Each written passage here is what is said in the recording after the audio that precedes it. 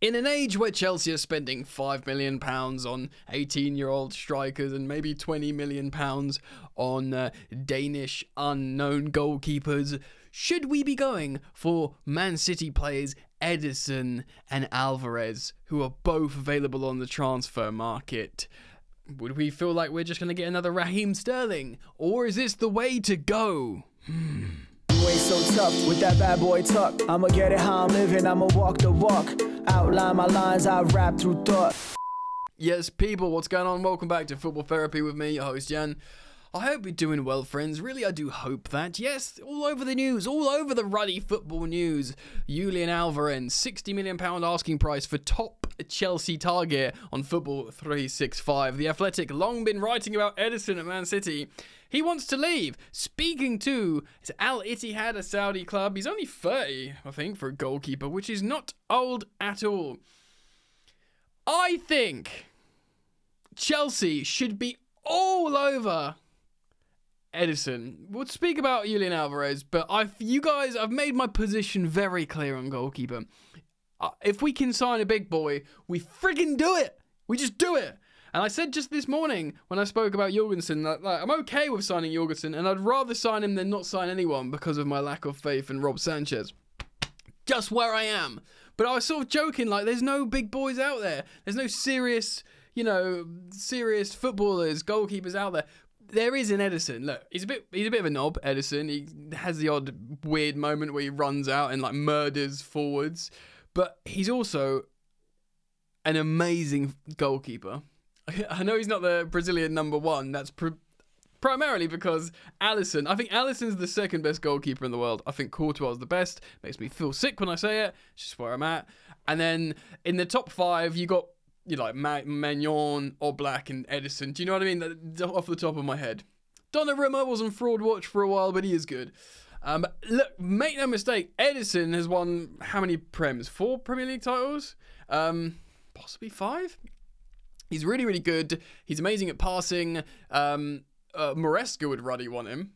So we're going to talk about that, and we're going to talk about Julian Álvarez as well. So strap yourselves in. Thank you for joining me as always. Road to 200,000 subscribers, which is sensational stuff, really. If you want to be a part of that, do consider subscribing. Hit the bell if you choose to subscribe, and I'll thank you in the meantime for dropping a like on this video, you lovely little person. All right then. So let's move on to Julian Álvarez in a moment, and let's carry on talking about Ederson, because here's the story. He wants to leave.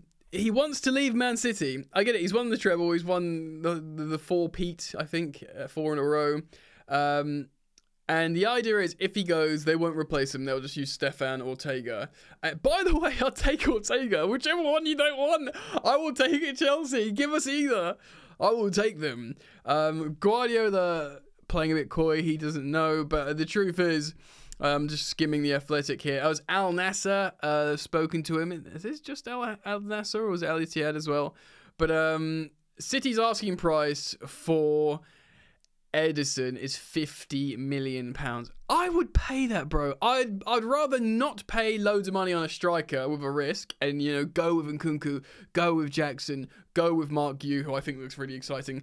I can live without signing a striker, legit. We've even seen Cole Palmer play a false 9. Like, I can dig it, right?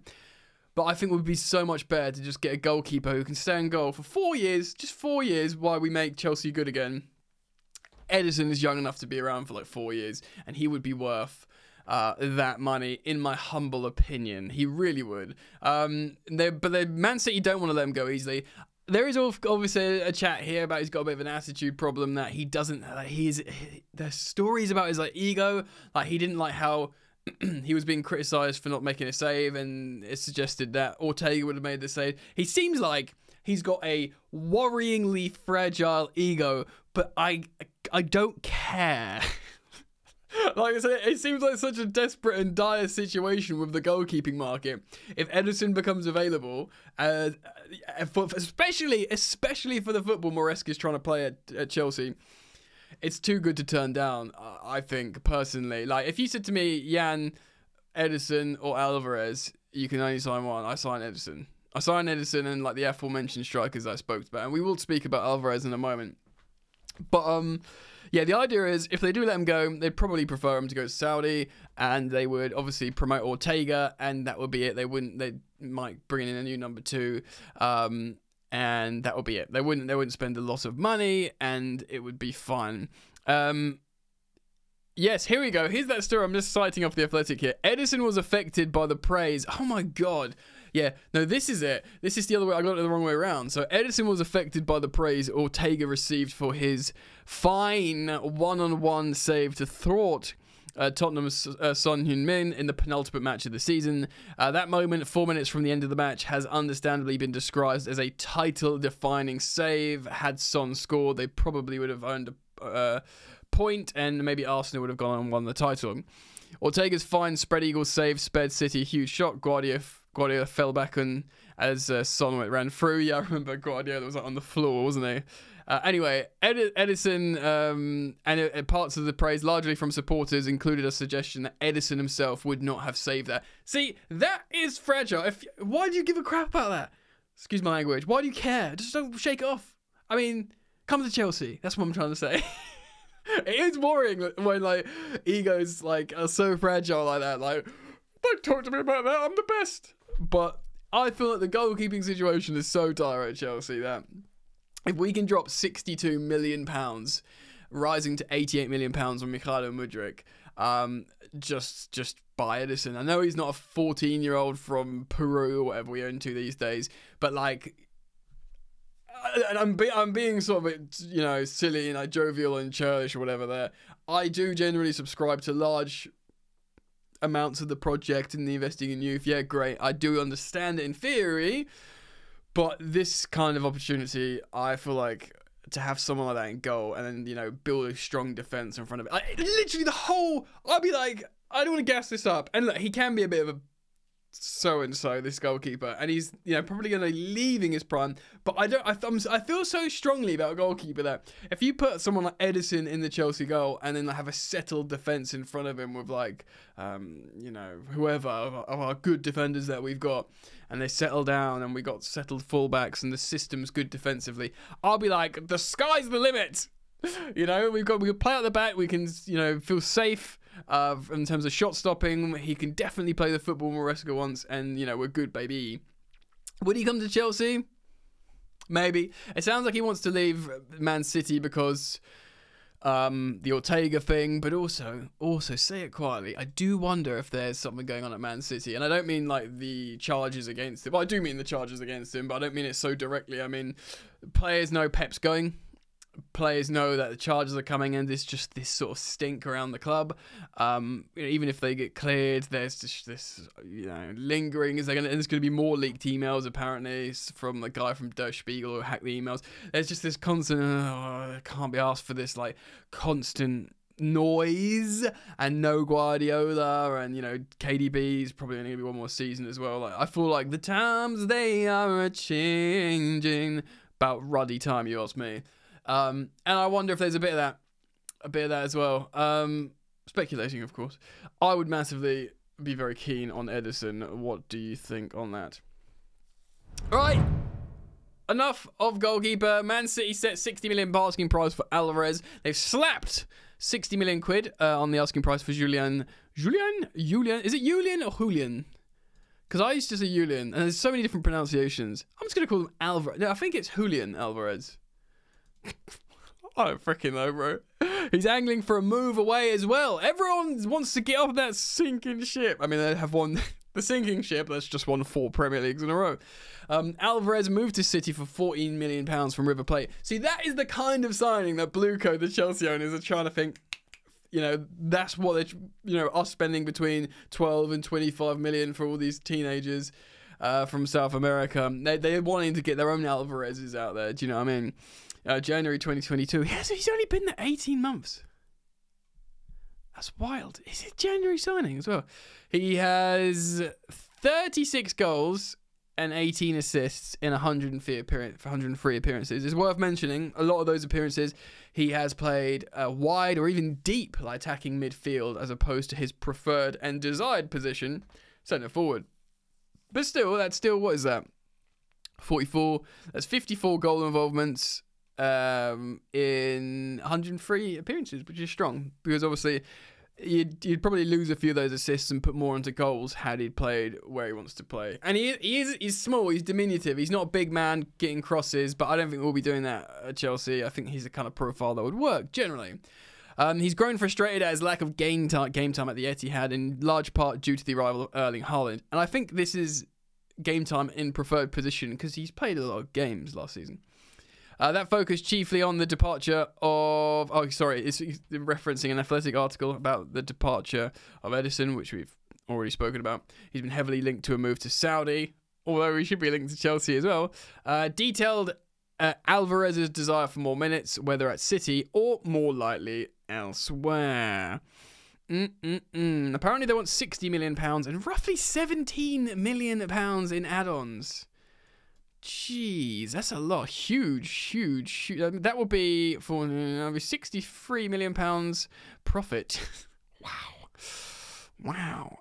Chelsea also may struggle to stump up the funds and are in the market for a new striker to compete with Nico Jackson, and they've identified Álvarez as a good option according to a report last month, also being referenced here on Football 365. Julian Álvarez is a priority for Chelsea with the aim of strengthening their offensive rotation. Well, he certainly fits that profile of players that can play in multiple positions in the front line, which we keep hearing players talk about, which we keep hearing Maresca talk about, and indeed just journalists. Chelsea want the positionally versatile players. He's that. Man City's Argentine striker has proved his worth, and Chelsea want him to compete with Nico Jackson for the starting spot up front. The arrival... Does he want to go and compete with Nico Jackson? I mean, he'd probably rather compete with Jackson than compete with Haaland. In that sense, he probably backs himself to play more. And, Jackson will play on the left wing. Haaland won't. Although 60 million is a lot given Chelsea's concerns in the Premier League with PSR rules, given the lack of top strikers on the market and their huge success in signing Cole Palmer from Man City last summer, it doesn't seem like a huge outlay for someone with Álvarez's quality and record. Yeah, I said in the intro about this Raheem Sterling sort of flop, dare I say. I'm not like a Sterling apologist, but I'm not a hater, but it probably wasn't the best signing. Forgetting about Cole Palmer, who very much was the best signing. Barcelona also to be keen, but they're friggin' broke as well. And yeah, they've got the Robert Lewandowski thing as well. Álvarez is currently at the Olympics, having already played in the Copa America, something City allowed in order to placate a frustrated player. Something that we didn't do with Enzo Fernandez. But we still managed to get some drama out of him, didn't we? Ugh. Alright. Julian Álvarez. Yes. Very... Yeah. I'd be very happy with it. Of course, it would be a very exciting signing. Like I said, if we had 60 million to invest, I would put it in Ederson. I'm not sure either of them would come to Chelsea. I even read something about Álvarez wanting a hotter climate than Manchester. Well, London is technically a hotter climate than Manchester, very, very slightly. Less rain, nicer place to live. Sorry, guys, if you're living in Manchester. Yeah, man, I would be excited. How could you not be excited about Álvarez signing for Chelsea? It would be an incredibly exciting signing. He's pretty Galactico, isn't he? He's won all everything, club and country. World Cup, Copa Americas, might win the Olympics. I haven't actually look at that yet. Trebles. The only thing he hasn't won is any of the Europa competitions. Come to Chelsea, mate. We'll start you off with a conference. But it might be different. I don't know. I would take either of them. Ultimately, I've always liked this sort of money ball idea of finding value everywhere. I know it's not very Chelsea. Chelsea historically have been Abramovich, dick swinging, money, all that kind of stuff. But the game's changing, the landscape's changing. You can't do that anymore, really, with the PSR rules. And there's something satisfying about spending 40 million and getting a Cole Palmer who's worth more than double that now. It looks good. It feels good. If we spent 80 million, there would have been riots had we spent 80 million pounds on Cole Palmer, when we did. But had we done that, you'd be like, yeah, it's expensive, but what player we've got, It feels better that you spend less on him. it feels good that we've got value out of Malo Gusto, and maybe we've Renato Vega, and Nico Jackson's great value, and it's not cool to spend a lot of money. It means you're just mugs. Do you know what I mean? So I like the idea how we're finding value. Esteval Willian, Kendry Pius, South American experts think it's the most exciting thing ever that 2 of these guys are going to the same team in the Premier League, no less, and Chelsea. So amazing. Well done, Blueco. That's good. Happy with that. Do you know what I mean? But there's still got to be space for taking an opportunity and getting someone like an Ederson in. Like, he's not being directly linked to Chelsea. I just think we should be going for players like him. What do you think, though? As always, I put it out to you guys in the comments section. Do leave your thoughts, feelings, emotions, musings, etc. in the comments. Thank you for liking and subscribing, and I do hope to see you back here on the channel soon. Peace.